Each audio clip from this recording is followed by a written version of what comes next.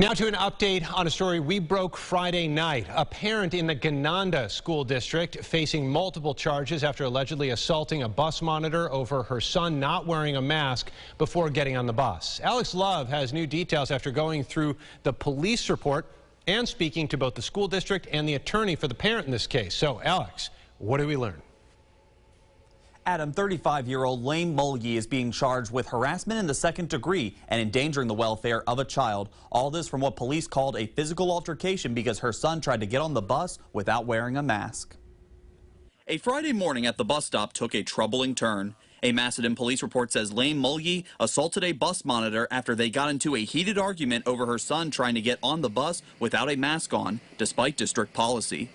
It's very stressful for bus drivers and bus monitors who are working in a confined location with students, inside a van or inside a bus. They're reliant on everyone wearing masks so that everyone can be safe. The state does allow exceptions for students who have physical or medical conditions preventing them from keeping a mask on.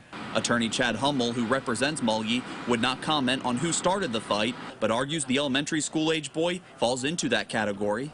She had discussions with the school district prior to this incident. All of those special needs are documented with the school district. They're aware. It's honestly quite disturbing to my client that her son's needs were not taken into consideration.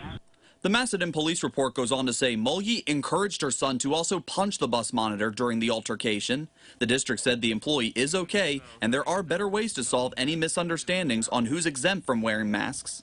We do have students that have exceptions to mask wearing that have gotten notes from doctors providing that. Typically it's talking to the building principal or talking to the special ed director, but there are other ways to handle this. Since this incident occurred Friday morning, support for bus drivers and monitors in the district have been pouring in from the community with balloons on the side of roads and breakfast being delivered for transportation staff. Laine Mulye was transported to the Wayne County Jail after being arrested, where she was later released on her own recognizance. A GoFundMe page has been set up in her support to pay for legal fees. Since this afternoon, it's raised over $1,600.